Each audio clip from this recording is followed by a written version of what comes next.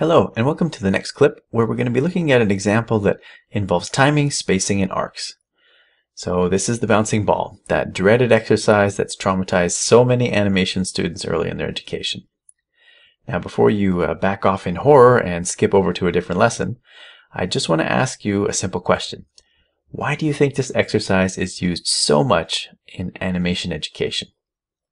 The answer is that it's a deceptively simple exercise that requires a solid understanding of animation principles. So I'm going to start with the example that I showed in my PowerPoint presentation from clip 1. What I'm going to do is I'm going to turn on image planes, and what you'll see is sort of my basic blocking pattern that I had outlined in the PowerPoint presentation for a bouncing ball.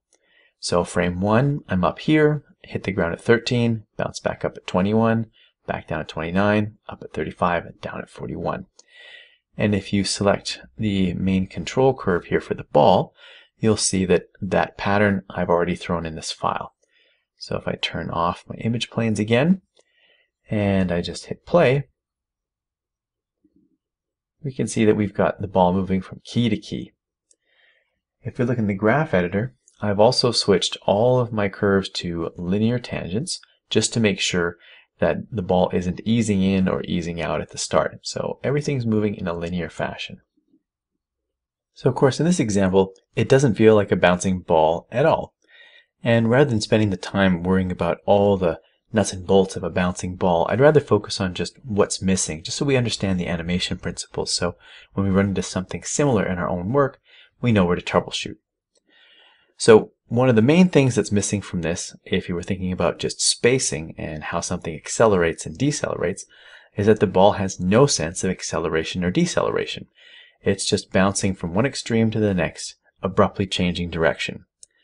So right now I'm not going to worry too much about timing. The pattern of the timing seems okay, but what I'd like to take care of is the pattern of the spacing. I want to adjust that so I can at least get some slowdown, some deceleration as the ball goes up in the air to its high point. So I'm just going to turn off the playback here, and I'll bring my graph editor over here. So to look at the up and down, it's going to be the translate Y.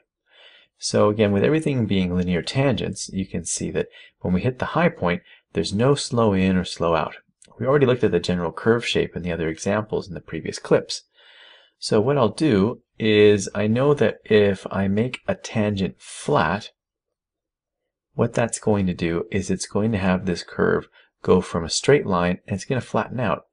And that means that we're going to have an ease out of this curve, or ease in if I do the same thing over here. So, and now instead of an abrupt change in direction, we're going to have the spacing gradually get less and less and less as time goes on, and then it's going to eventually reverse direction and head back down to earth. So I'll grab these other high points and flatten them. So let's see what that looks like.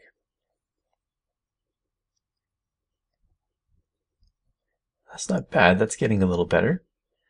But if we wanted to look at this a little bit more critically in our scene, we'll use another tool in Maya that helps a lot with tracking arcs.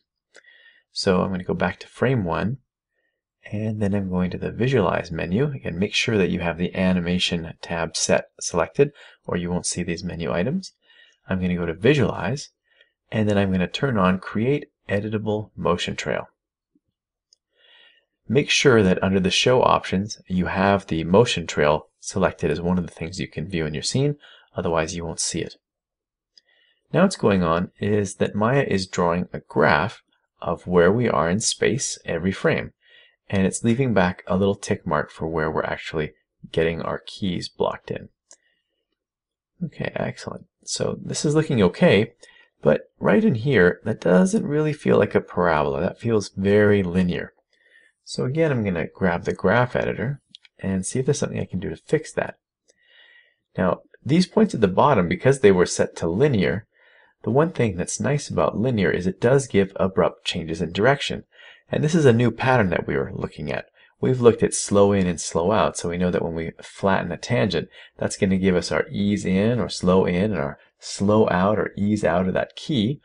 But when we have an abrupt change in direction, what we're going to see is that the tangent is going to be very sharp. But here in this case, it's not quite sharp enough. We could edit this just a little bit more. When you grab your tangent handles in Maya, of course, one of the problems is that when you move one side, you're going to also rock the other side. So I need to unlock the tangents. So I'm going to grab all these keys that are at the ground position, and then I'm going to go find the icon to unlock the tangent weights. That's this one. So that's breaking the tangents. So that's going to make sure that I can move them on either side. And I think the default, yeah, the tangent weights are already unlocked for me. This should be the same for you. Now what I can do is I can point these tangents up a little bit more sharp of an angle and try and sculpt my curve. And again, you could really play around and experiment with this. But the general pattern we want is we want to make sure that we have a flat tangent here. We're coming out of that high point, changing abruptly over here.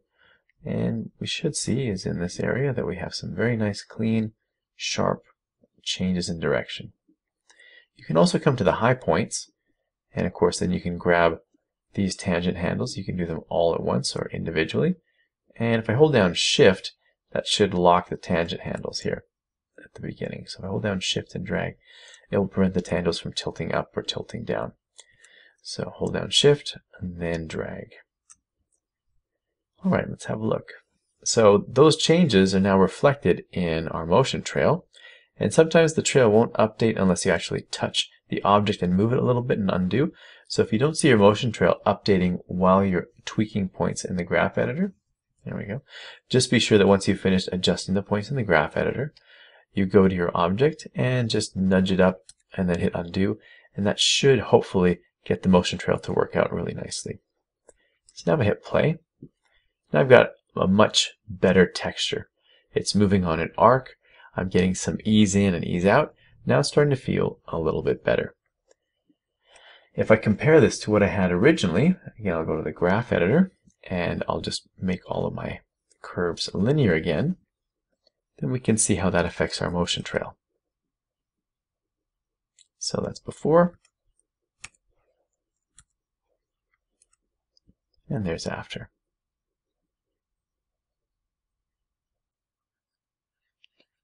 All right, let's summarize the final lesson here in Module 1 by recapping what we looked at so far in all of these clips and the PowerPoint presentation in Clip 1. So hopefully at this point, we're able to define and understand these three principles, timing, spacing, and arcs, and that we understand that these are the foundation principles of motion design and animation. We also should understand at this point how crucial they are to creating believable motion. If you understand timing and spacing and arcs, you should be able to create acceleration, deceleration, and get your objects moving in paths that follow believable arcs. And like anything, it's always best to start with simple examples and then apply them to more advanced problems. You'll always find that really good animation doesn't rely on fancy tricks. It's usually just sophisticated use of basic principles that gets you there. And also remember that it's applicable across animation mediums. So even though we're using CG and we're using Maya software, whether you're working in 2D, 3D, or stop motion, these principles are still applicable and are really crucial to making sure your animation is working as good as it can. In the next module, we'll move on to some more advanced animation principles. See you then.